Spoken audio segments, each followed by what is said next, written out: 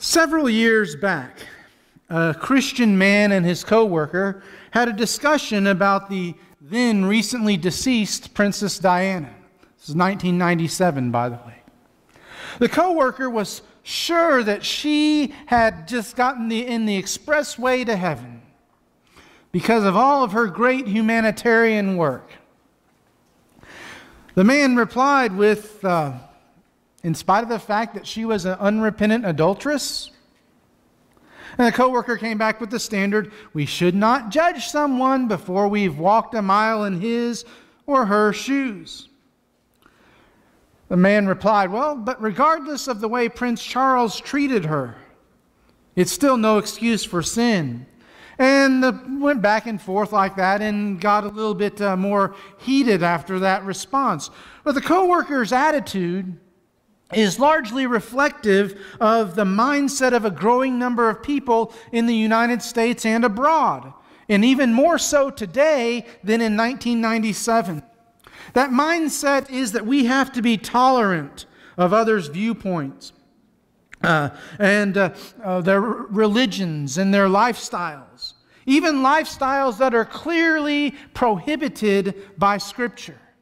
Even lifestyles that the Word of God clearly says are not acceptable to God. And they love quoting Matthew 7 verse 1 to us, don't they? Judge not, lest ye not be judged. I'd like to do it in the King James too, because it makes it sound more regal, I guess. How do we respond to that? When we dare to point out something is sin, that not everything is right, that some things are wrong. When we dare to do that, are we really being judgmental? When we have the audacity to tell or say that some actions are flat out sinful, are we really being intolerant? Especially if it's one of those quote unquote political hot button issues. Today I want us to look at tolerance and judgmentalism in light of God's Word. And my purpose today is to show what the Bible really says about tolerance and how to answer the charge of being intolerant. There are essentially two things we need to do in all of this. And the first is we need to know the issues. Know the issues. What do I mean by that? I mean we need to know what we're talking about. We need to know what we're talking about when confronting a challenge to biblical teachings and convictions.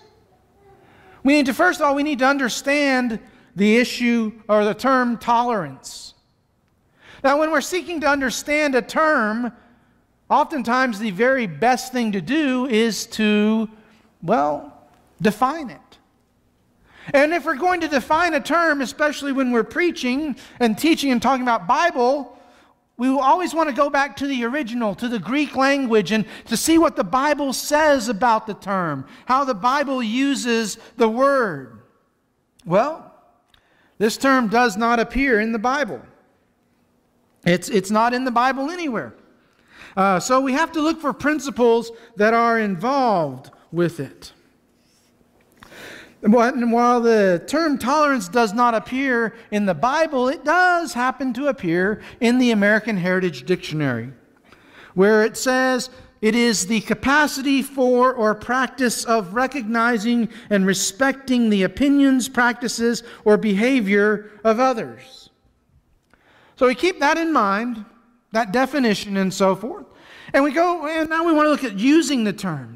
How are we going to use the term now that we know sort of kind of what it means? But when talking about tolerating something, what usually comes to our mind?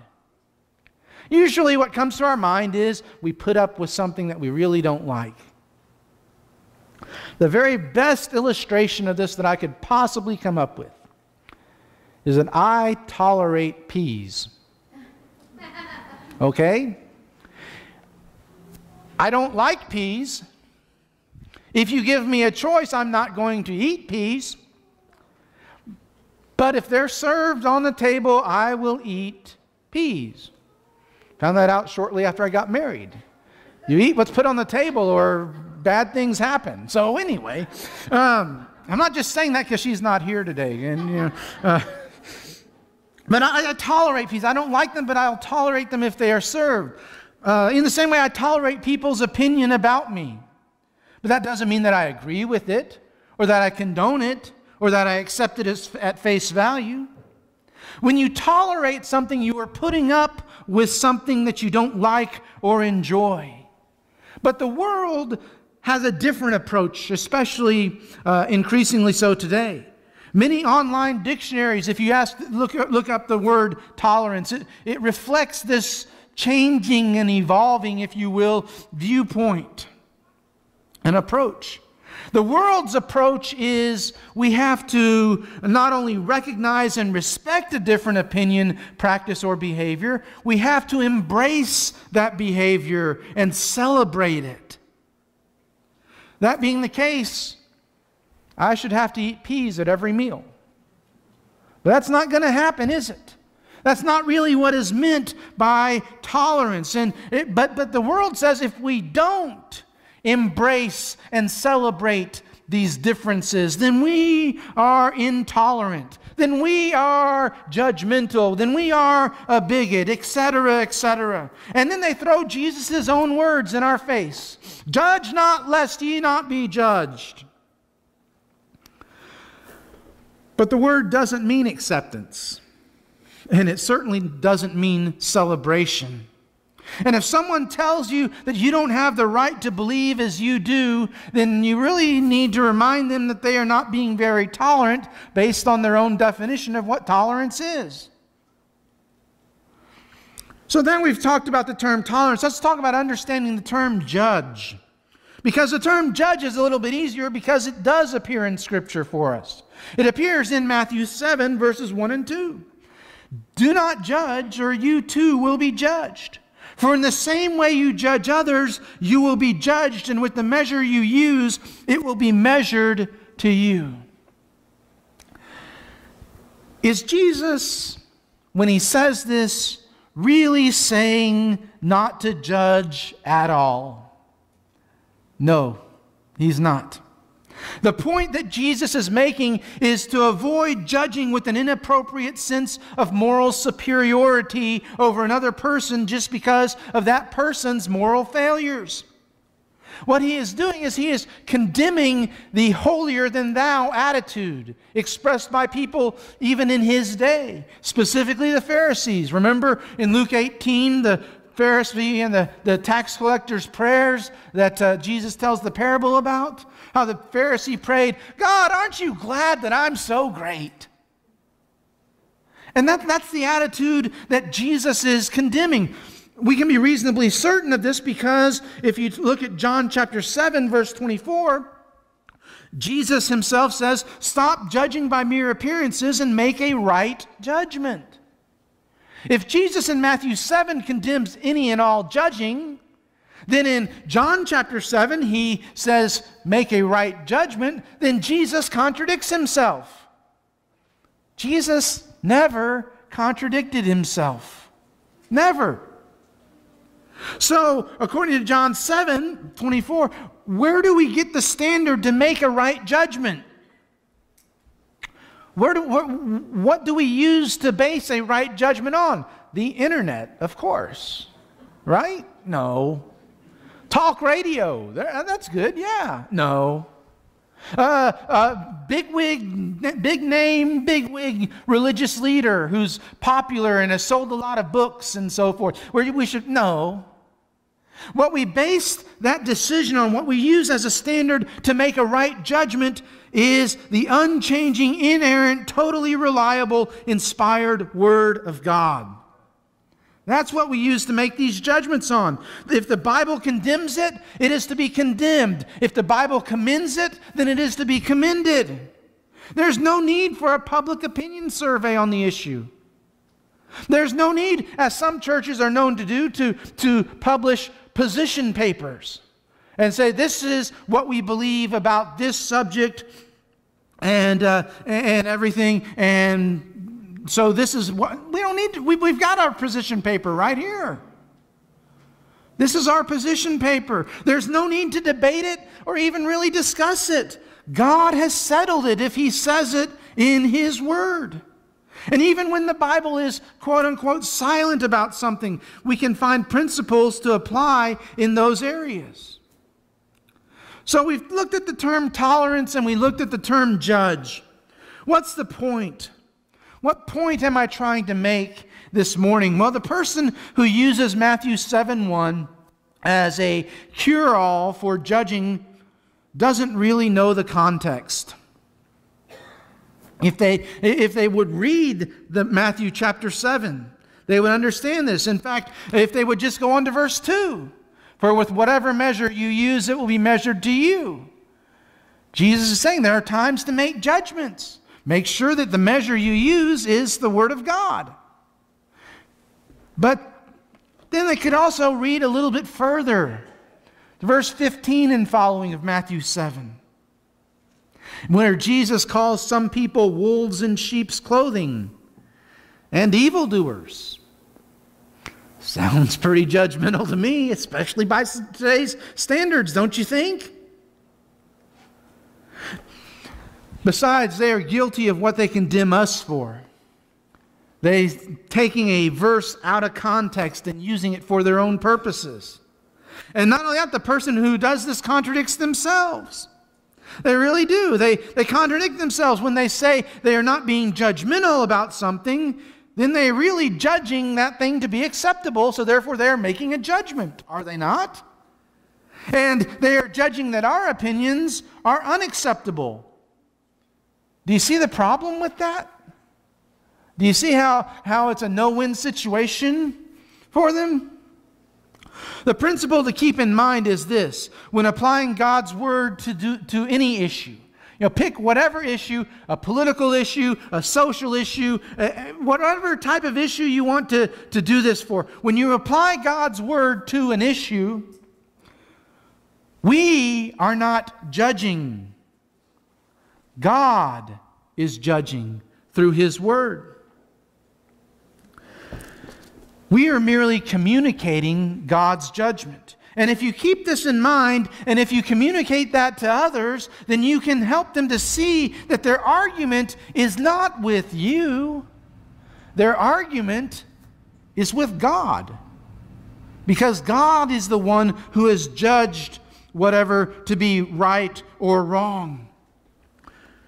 Just make sure, though, your position is based on Scripture and built on Scripture, not just your personal opinion or preference. Know the issue. Know how to define tolerance and judging. And when you know these things, then you can move on to the next point. Because when it comes up, you need to know how to respond. Ephesians 4:15 urges us to speak the truth in love. Two ways to respond to the charge of being judgmental and intolerant. Number one is respond with truth. Respond with truth. And truth is a multifaceted diamond, we might say. First type of truth is scriptural truth. What's scriptural truth? John 8:31 and 32, Jesus says to the Jews who believed in Him, "If you hold to my teaching, you are really my disciples. Then you will know the truth, and the truth will set you free." So we're to hold to His teachings. How are we going to hold to His teachings if the only time we crack open the Bible is on Sunday morning when we're here? How are we going to know His teachings if we don't ever really dive in and study what He taught? We're not.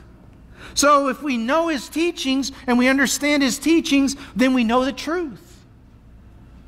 And the truth will set us free. In John 14, verse 6, Jesus answered, "I am the way, the truth, and the life. No one comes to the Father except through me." If we want to get to the Father, we've got to go through Jesus. If we're going to go through Jesus, we've got to go through what He taught and know what He taught about issues and things of that nature. So respond with truth, scriptural truth, and respond with logical truth. By this I mean, when they tell you you're being intolerant, ask them what they mean by being intolerant. If they reply something along the lines of not being accepting of another's beliefs, then once again you mention that they, by their own definition, are being intolerant of your views. Because you don't see eye to eye on something, does that mean that they have to accept you if they're going to be tolerant according to their own definition? To be consistent, they cannot legitimately criticize another's point of view, even your view, even though it's the opposite of what their view is. They can't do it if they want to be logically honest and have logical truth. So scriptural truth, logical truth, and exemplary truth. John chapter 8, verses 1 through 11 tells an interesting story. A woman was caught in the act of adultery. Now, how the woman was caught in the act of adultery and the man was not, I don't know. Kind of leads me to think that this was something of a setup. So anyway, they bring the woman that was caught in the act of adultery to Jesus, and they throw her down in front of him, and they say, "Teacher, this woman was caught in the act of adultery. The law of Moses says to stone her. Now what do you say?" And they think they've got Jesus right where they want him. They think, okay, he's not going to be able to get out of this. So what does Jesus do? He doesn't answer him at all. He bends over and he starts writing on the ground. He stands up and he says in verse 7, which is another verse that sometimes gets thrown in our face, "If any of you is without sin, let him throw the first stone." Bent over and started writing in the ground again. Then slowly, one by one, all of them, starting with the oldest ones, going on down to the youngest ones that were there, they all left. And a lot of times, people want to stop there in the story. They want to stop there and say, "See, Jesus said, if you're without sin, throw the first stone. So you can't throw stones because you're not without sin." And he said, wait. Look at verse 11. Don't miss verse 11. Jesus' final instructions to her. Where are they? Has no one condemned you? No one, she says. Jesus says, "Neither do I condemn you. Go now and leave your life of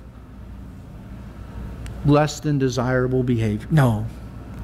Go now and leave your life of sin. He doesn't mess around. He doesn't beat around the bush. He doesn't say, "Well, it's just a little thing, okay?" He says, "Go now and leave your life of sin." He did not condone her sin. He was against the hypocritical condemnation by sinful man. He knew it was a setup. It had to be a setup. And he turns the trap on the religious leaders. But still tells the woman to leave her life of sin. Respond with truth. But at the same time, again, Ephesians 4:15 says, "Speak the truth in love." We need to respond with the truth, but we also need to respond with love. 1 Corinthians 13 verses 4 through 7 tells us about love. Love is patient. Love is kind. It does not envy, does not boast. It is not proud, it is not rude. It is not self-seeking, it is not easily angered. It keeps no record of wrongs. Love does not delight in evil, but rejoices with the truth. It always protects, always trusts, always hopes, always perseveres. If we respond with love, we will respond with patience and kindness. If we respond with love, we will not respond with violence of any sort or in anger of any type. We will simply respond with patience and kindness. 2 Timothy chapter 2, verses 24 through 26 tells us, "And the Lord's servant must not quarrel. Instead, he must be kind to everyone, able to teach, not resentful, Those who oppose him, he must gently instruct in the hope that God will grant them repentance, leading them to a knowledge of the truth, and that they will come to their senses and escape from the trap of the devil who has taken them captive to do his will. The Lord's servant must not quarrel. Instead, he must be kind to everyone, able to teach, not resentful. Those who oppose him, he must gently instruct. Tell me something. Where does getting into a shouting match come into play?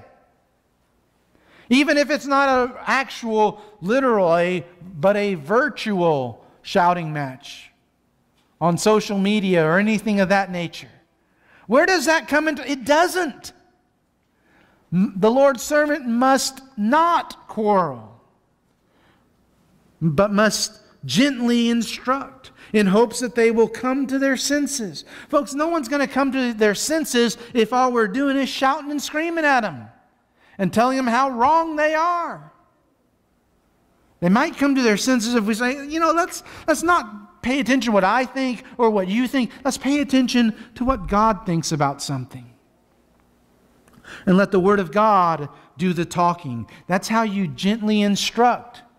And that's how they will come to their senses. Even when we disagree with someone, we must treat them with respect. We must gently instruct them in what the Bible says, teaching them the truth in love. We must respond with pity and compassion, but never compromise, just like Jesus did.